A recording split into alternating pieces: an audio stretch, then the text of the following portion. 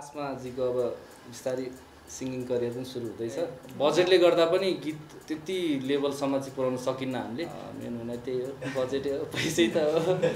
आश गरेको दुईजना युवाहरूको यस्तो कन्ट्रोभर्सी आयो, त्यो कुराले गर्दाखेरि चाहिँ बाहिरको मान्छेहरूले मिडियाहरूले चाहिँ नेपालको सेलिब्रिटीलाई हेर्ने नजर के पर्यो? संसारको जुनै पनि प्रान्तमा जुनै पनि कुनामा यी कुरा त हुन्छै हुन्छ। जुनै मग मग बस्न धुपी मन त पर्यो छैन खुबी अरु गई सम्पत्ति हो गेरे हुन त ये हो जन्माया सुन त। सो हिजो कुराकानीमा पनि आसमाजीले के भन्नुभयो भने तपाईँ सिङ्गल हो, म त सिङ्गल नै हो, यो कुरा चाहिँ सरोजजीले सोध्नु होला भन्नुभएको थियो। थाहै छैन। हामी अब सँगै काम गरिरहेछौँ, अब सँगै काम गरिरहेछौँ। प्रेम गीत 3 ले त साँच्चीकै भन्नुपर्दा त नेपाली फिल्म इन्डस्ट्रीमा त धेरै ठुलो चाहिँ नि कोसे ढुङ्गाको काम गरिरहेछ है। सबस्ता एन्टरटेनमेन्ट। अन्जु दिदी, यो गीतमा चाहिँ सहकार्य गरिरहँदाखेरि अलिकति अनुभूति तपाईँ पनि सुनाउनु। हजुर, धेरै धन्यवाद। सम्पूर्ण मेरा प्रियजन हजुरहरू परिवारहरू हुनुहुन्छ, धेरैजना हुनुहुन्छ यहाँ आज है। हाम्रो एउटा मिडियाबाट मात्रै आउँदाखेरि यहाँ हाम्रो पत्रकार परिवारहरू कति हुनुहुन्छ भन्ने थाहा छैन होला, तर सबै मिडियाबाट आउँछ होइन।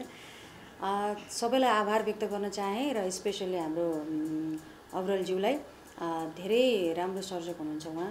अघि पनि मैले यो भिडियो हेरेँ, मन एकदमै प्रफुल्ल भयो होइन। उहाँले आफै एक्ट गर्नुभएको रहेछ। उहाँ दुईजनाको त के कुरा गर्नु होइन, यो जोडीको त के कुरा गर्नु होइन। असाध्यै एनर्जेबल हुनुहुन्छ होइन। यो गीत चाहिँ नि अघि उहाँले भन्नुभएको जस्तै चलचित्रको लागि बनाइएको थियो होइन। एकनारायण भाइ मेरो प्रिय हुनुहुन्छ, उहाँले धेरै काम गर्नुभएको छ मसँग। धेरै गीतहरू हृदयमा बस्न सफल भएका छन् र अन्य अरू पनि हामीले काम गर्दैछौँ। हाम्रो टिमले अहिले फेरि अर्को सृजनाहरू गर्दैछौँ। अनि यो गीत चाहिँ अब त्यत्रो वर्ष अगाडिको काम हो, तर यो गीतमा एक किसिमको मेरो माया मोह छ क्या। यो यस्तो एनर्जेटिक छ, यस्तो सुन्न साथै त्यो टेन्सन नभएर होला नि, कस्तो प्रफुल्ल भएर आउनु के। त्यो एरेन्जमेन्ट पनि यति राम्रो बनाउनु भएको छ उहाँले फेरि होइन। एरेन्जमेन्ट पनि गजब छ। सहनाई धरी आफैले बजाउनु भएको। हामी दुईजनाले बजाएको। त्यो अगाडिको पार्ट चाहिँ मैले बजाएको, पछाडि चाहिँ मलाई अझै राम्रो चाहियो भनेर हाम्रो बलबहादुर जयले दाइ हुनुहुन्छ, उहाँ एकदम एक्सपर्ट हुनुहुन्छ, उहाँले बजाउनु भएको छ यसमा। त्यसरी चाहिँ काम भएको। अनि यो चाहिँ चलचित्रको लागि गाउने भनेर हामीले त्यही फिल सेयर गऱ्यौँ होइन। त्यसरी नै एनर्जेटिक भएर मैले गाएँ।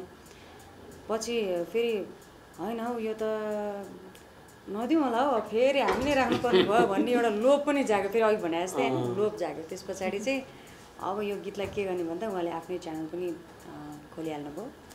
अनि त्यो च्यानल मार्फत चाहिँ आफ्नो क्रिएसन आफै निकालौँ न त नि भन्ने सल्लाह भएर अनि त्यो अनुसारले काम अगाडि बढ्यो। मैले भिडियो चाहिँ हेरेको थिइनँ, तर भिडियो हेरेँ बडा रमाइलो लाग्यो। राम्रो छ।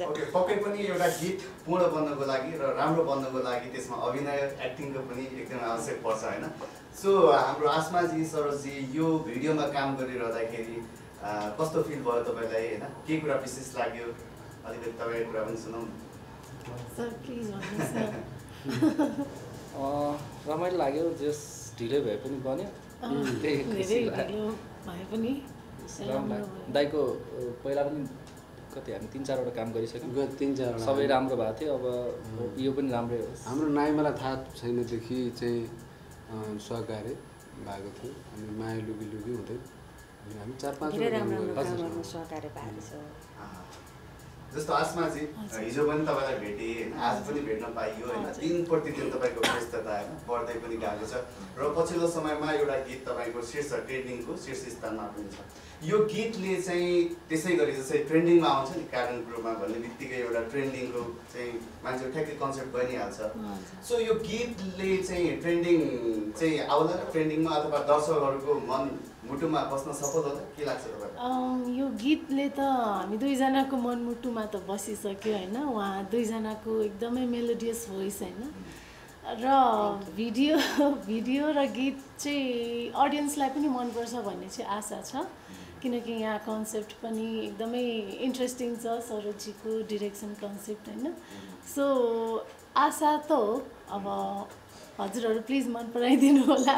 अघि जस्तो तपाईँको यो भिडियो हेर्दाखेरि सरोजीसँग तपाईँ कानी खुसी गर्दै हुनुहुन्थ्यो कि हाँस्दै हुनुहुन्थ्यो रमाइलो होइन के छ यसमा केही इन्सिडेन्टहरू केही रमाइला किस्साहरू छ? एक्चुअली के हो भने हामीलाई लाज लागिरहेको थियो क्या हामीलाई आफ्नै भिडियो हेर्नै लाज लाग्छ कि है अरूको अगाडि। हजुर दुईजनाले अब यति धेरै भिडियोहरू गर्नुभएको छ होइन अनि त्यसपछि राम्रो गर्दा गर्दै एक्सपेक्टेसन यति हाई हुँदै जान्छ अडियन्सको होइन त्यसको लागि मिट गर्न कतिको गाह्रो छ होइन कतिको दिमाग चलाउनुहुन्छ तपाईँहरूले र अर्को कुरा चाहिँ वाट नेक्स्ट भन्ने हुन्छ नि त होइन अब यहाँसम्म त पुग्यो अब के गर्ने त नयाँ चिज के गर्ने त हामीले हाम्रो टिमले भन्ने पनि हुन्छ होइन यसमा के छ तपाईँहरूको अलिकति बताइदिनु न अडियन्सलाई। अब एक्सपेक्टेसन त बिस्तारै बिस्तारै सबैको हाई भइहाल्छ हामी त ट्राई गर्ने हो मेन भनेकै ट्राई गर्ने हो अब गीत राम्रो आयो भने अझै राम्रो बनाउनु पनि मन लाग्छ भिडियो अनि अब यसपछि के नेक्स्ट भन्दा नि अब नेक्स्ट विक चाहिँ हाम्रो अर्को भिडियो आउँछ त्यही मैले भन्न खोजेको तपाईँहरू म्युजिक भिडियो एकदमै गर्नुभएको छ नि त होइन केही प्लानिङ हुन्छ नि त तपाईँले स्टुडियो खोल्नुभयो अरूसँग गर्दा गर्दै होइन त्यसपछि अरू केही प्लानिङ गर्नुभएको छ कि छैन तपाईँहरूको ड्रिमले भन्ने चिज? अब हाम्रो अब नेक्स्ट विक अब आसमाजीको अब बिस्तारै सिङ्गिङ करियर पनि सुरु हुँदैछ अनि मुभीमा आउने चिजहरू पनि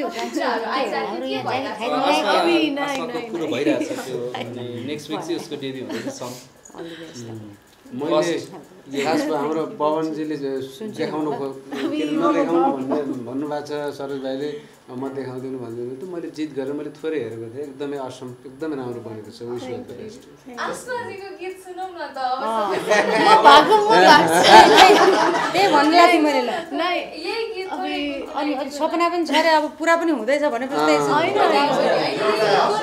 विशेष पल पनि हुन सक्छ किनभने अन्जु दिदीको अब नाइ म उहाँहरूको अगाडि म कसरी गाउनुपर्छ अब गाउने गाउने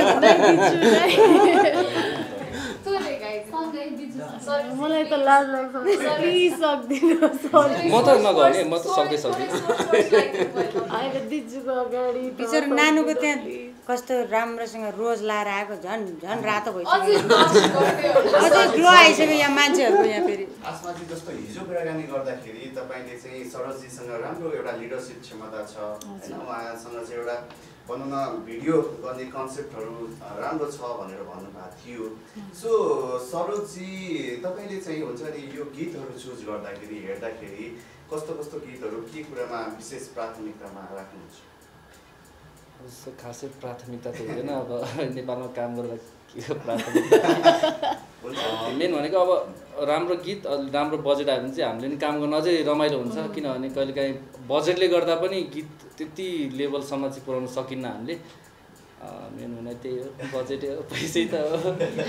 अन्जु दिदीलाई मेरो क्वेसन धेरै वर्ष भइसक्यो यो फिल्डमा होइन यति राम्रोसँग आफूलाई अगाडि बढाइराख्नु भएको छ धेरैजना इन्सपायर हुनुभएको छ तपाईँबाट होइन र कोही नयाँ ट्यालेन्ट आउँदा नि अन्जु पन्तको जस्तो सोरियो त्यो भनेर आइरहेको हुन्छ नि त कति ठाउँमा टाइटलहरू र यो चिजलाई चाहिँ सम्हालेर राख्न कतिको गाह्रो हुँदो रहेछ जुन तपाईँको इज्जत छ होइन किनकि यो कला क्षेत्रमा भइसकेपछि या कुनै क्षेत्रबाट सेलिब्रेटी भइसकेपछि अलिकति त्यो चिजलाई ह्यान्डल गर्न नसक्दाखेरि कति चिजहरूले चाहिँ फेरि तल खसिने सम्भावना एकदमै हाई भएको छ र अहिले सिनारियो पनि त्यस्तै छ होइन धेरैजनालाई चाहिँ अब अहिले बदनाम भइराखेको टाइम छ त्यो भएको भएर कसरी चाहिँ मेन्टेन गर्नु पर्दो रहेछ र सेलिब्रेटी भइसकेपछि चाहिँ कसरी आफूलाई चाहिँ आफ्नो ठाउँमा एज अ स्टार नै मानिन्छ हामीले होइन स्टार चाहिँ कसरी बस्नु पर्दो रहेछ अलिकति भनिदिनु न सायद यो आन्सर तपाईँबाटै आउनु ठिक हुन्छ हजुर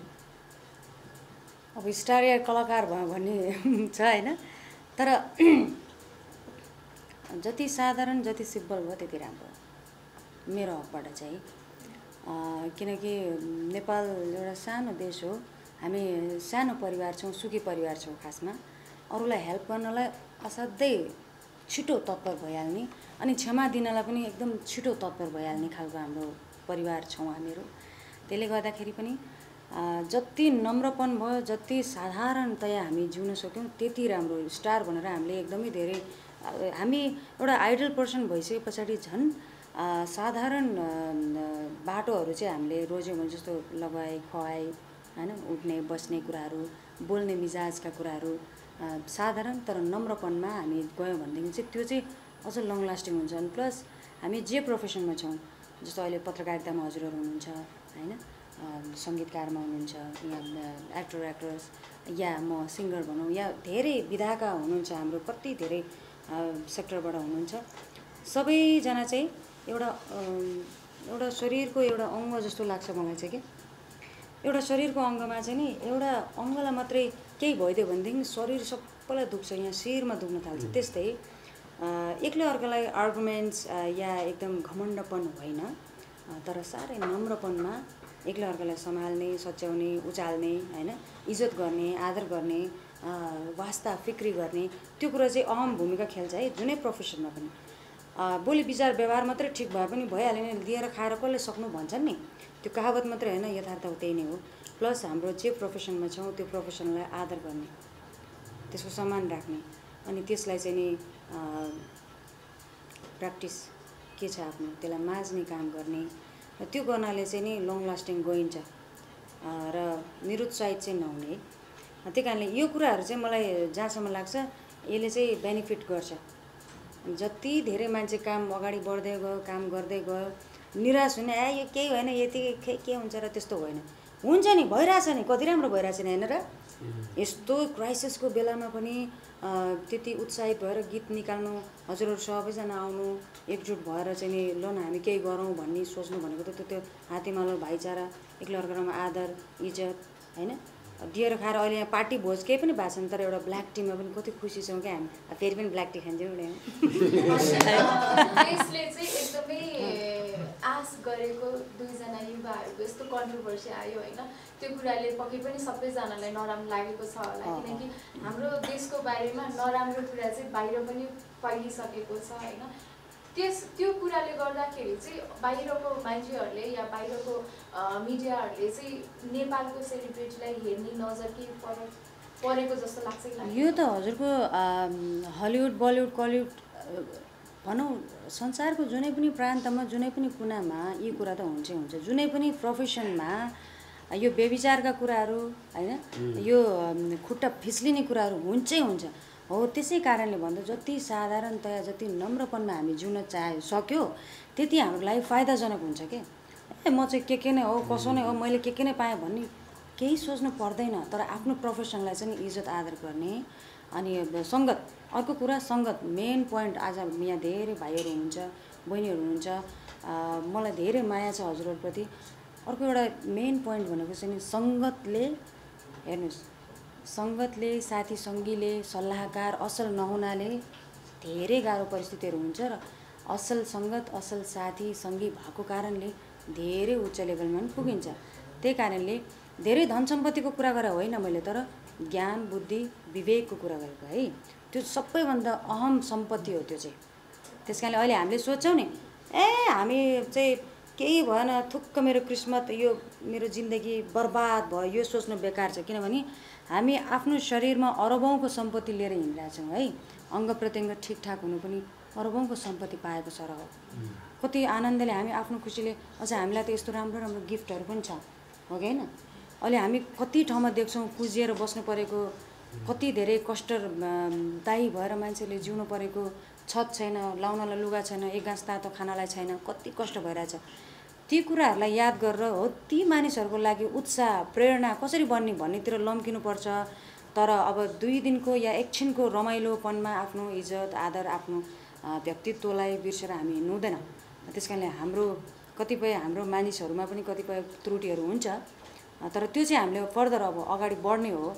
पछाडि फर्केर हामी निराश बनेर मृत्युमा जाने होइन, जीवनमा प्रवेश गर्ने हो।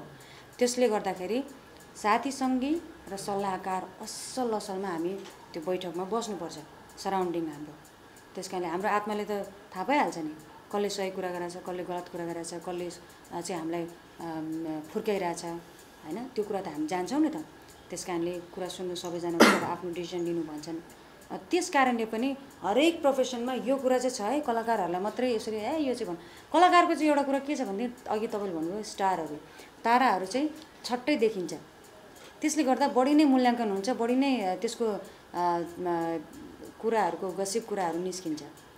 तर प्रत्येक घरमा यस्ता केसेस भइरहेको हुन्छन् त्यो चाहिँ मूल्याङ्कन हुँदैन त्यति मात्रै फरक हो तर बोली विचार व्यवहार चाहिँ ठिक ठाउँमा राख्नुपर्छ ओके आशिष सर अब यो गीत तपाईँको आउँदैछ होइन आज 3 बजे है हजुर यसको प्रिमियर हुँदैछ अब केही मिनट मात्रै बाँकी छ अब दुईजना गायक गायिका सँगै भइसकेपछि अलिकति यो गीत त थोरै सुन्नु पर्यो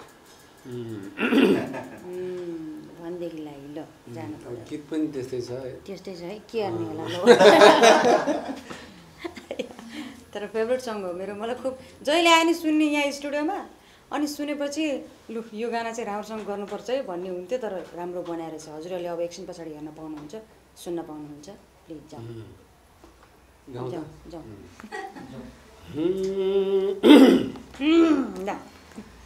मग मग बस्न धुपी मन त पर्यो छैन खुबी ये हो जन्माया सुन त अरु गई सम्पत्ति हो गेरे हुन त अरु गई सम्पत्ति हो गेरे हुन त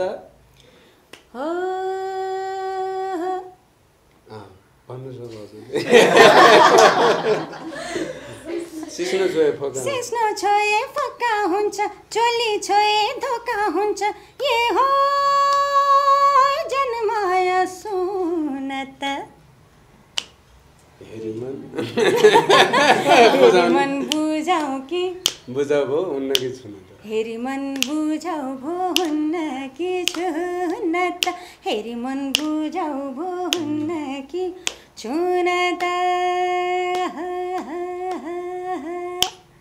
अब यो गाना चाहिँ नि अघि भने नि 17 सालको कुरा 2007 सालको चाहिँ होइन है फेरि 17 सालको कुरा हो के बाबा 2017 साल त्यसले गर्दाखेरि आज पुरै चाहिँ त्यो ग्यापमा आज चाहिँ नि हामीले यो काम प्रकाशित हुँदैछ र त्यसले गर्दा नि अलिकति हाम्रो नोकझोक भयो तर साह्रै नै ज्यादा नै मिठो गाना छ यो गानाले हामीलाई एक कदम भए पनि अगाडि जिउने उत्साह चाहिँ दिन्छ रमाइलो छ क्या गीत चाहिँ एकदम त्यो एरेन्जमेन्ट नै यति बलले पक्ष छ यसको त मैले त अब के भन्ने र यो गीतमा यो एकदमै अब मैले कुरा काटेँ यो अर्ग्यानिक यो एकदम अर्ग्यानिक टाइपको गीत हो यो सालेजी फ्लेभरको गीत हो अनि यसमा पञ्चे बाजा पनि फ्युजन भएको छ यो गीत चाहिँ टिपिकल्ली यो नेपाली गीत हो यो यसमा चाहिँ यो फ्युजन त छ तर चाहिँ नेपाली इन्ग्रिडियन्ट्सहरू एकदम बढी छ यो गीतमा चाहिँ मलाई पनि आफूले बनाइसके पछाडि एकदमै सन्तुष्टि मिलेको र मैले एउटा नेपाली सङ चाहिँ बनाएँ एउटा फ्रेस नेपाली सङ बनाएँ भन्ने चाहिँ पराना पनि त्यही खालको फ्लेभर छ त्यस कारणले हाम्रो श्रोता दर्शकले अत्याधिक मन पराइदिनु भयो होइन हो त्यो परानाकै एउटा छनक अर्को प्रकारले त्यो एउटा गन्धर्व शैलीमा थियो ल पराना पनि हामी दुईजनाले नै गाएका छौँ होइन कतिलाई विचार थाहा नहुनसक्छ फेरि अहिले पछिल्लो समयमा म माफ गर्नु होला है इन्टरभ्यूमा अहिले के हो खोइ के को व्यस्तता हो मैले कुरो बुझिनँ व्यस्त यति व्यस्त होइन अस्त व्यस्तै व्यस्त त्यसले गर्दाखेरि कतिलाई मैले समय नै दिनु पाएको छैन अनि दर्शक श्रोताले के सोच्नु हुँदो रहेछ अन्जु पन्त गयो अब दिन गयो खै गीतै सुनिँदैन भन्ने त्यस्तो हुँदो रहेछ अलिकति परानाको कुरा आइहाल्यो हैन आयो अलिकति सुनाउ न प्लिज हो त साथी सबैजना सुन्ने हो त हाम्रो पत्र कोरे मैले शिलालेख ठोके पिरिमका तिम्रा मैमा आफ्नै दिलमा खोपे तन पनि तिम्रै नाउ मनै तिम्रै नाउ तम सुकै गरिदिया धनै तिम्रै नाउ आफ्नै मन त माया मधाइरहने ए मायाको मन ढुङ्गाइन जाइरहने ए मेरो मन त अर्कैको भइरहेछ ए बिना सिद्धि यो के टोधाइरहेछ ए होय परहन संसार यस्तै रहेछ नि परहन संसार यस्तै रहेछ नि परहन खोइ त गायिका आमाले गायिकामा प्रवेश गरेर मान्छे नगाउनु पर्छ यो त हिट लिस्ट पनि लौ न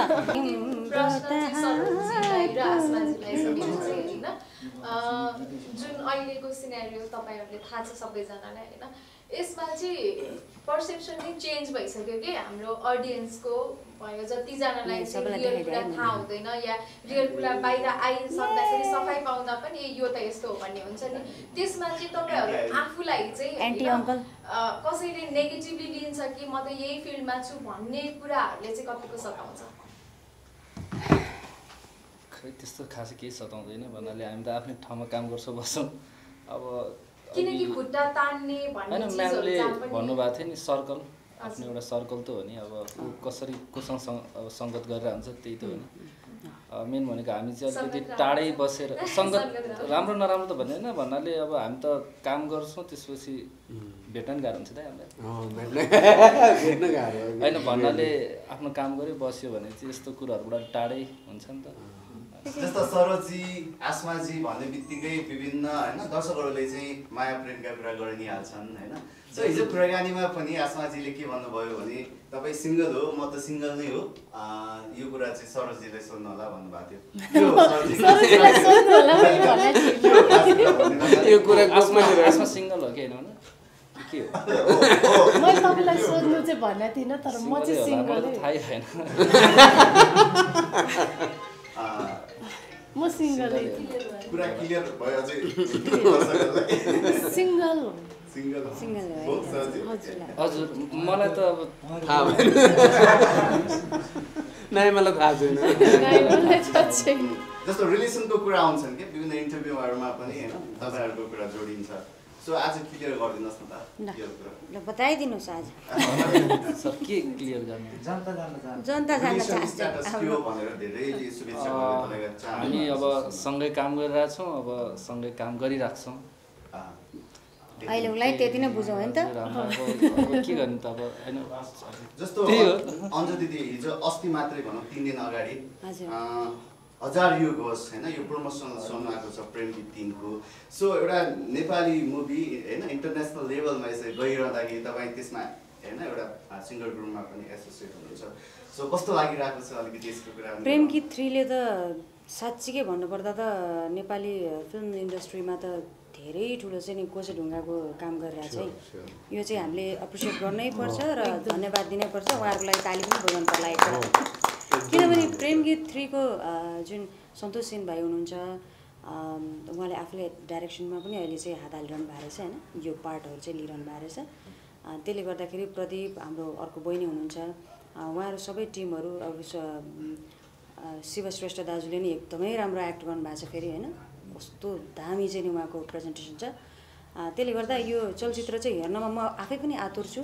जस्तो अहिले भर्खर पनि रिलिज भयो अनि अहिले चाहिँ सम्हालिन्छ कहिले मन पनि मैले हेरेँ चलचित्र, र त्यो चलचित्र म मेरो फ्यामिलीसहित फेरि म टिकटै तिरेर म फेरि हेर्न जान्छु। साह्रै राम्रो लागेको छ।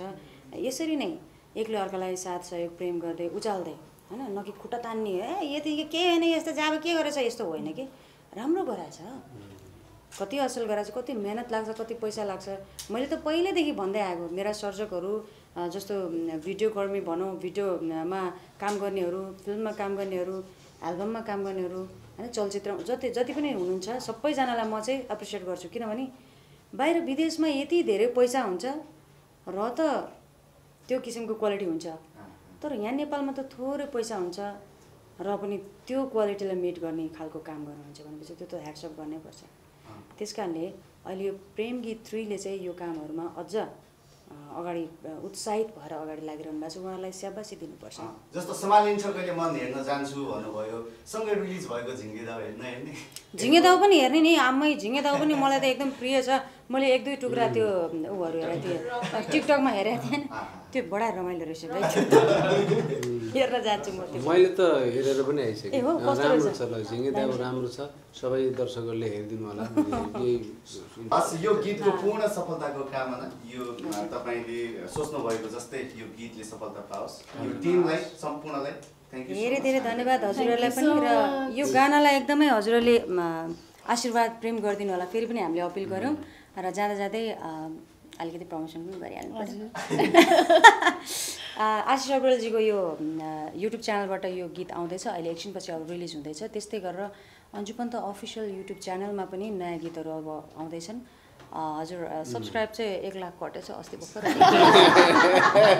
होइन अनि अझै हजुरहरूले हेर्नु होला माया दिनु होला भन्न चाहन्छु र प्लस अबको 5-6 दिन पछाडि म अस्ट्रेलियामा हुन्छु किन अस्ट्रेलियामा म प्रोग्रामको लागि आउँदैछु हजुरहरू जतिजनाले सुनिरहनु भएको छ देखिरहनु भएको छ सबैलाई जुले निम्तो छ त्यस पछाडि युएस हुन्छु अनि क्यानाडा हुन्छु अलिकति लामो टुर छ यसपाला त्यस पछाडि सकेर आइहाल्छु अनि मेरो रेकर्डिङहरू जति पनि हुन्छ त्यो मलाई उता पठाउँदा नि हुन्छ र यता काम गर्दा नि नो प्रब्लम है धेरै धन्यवाद Thank you for watching.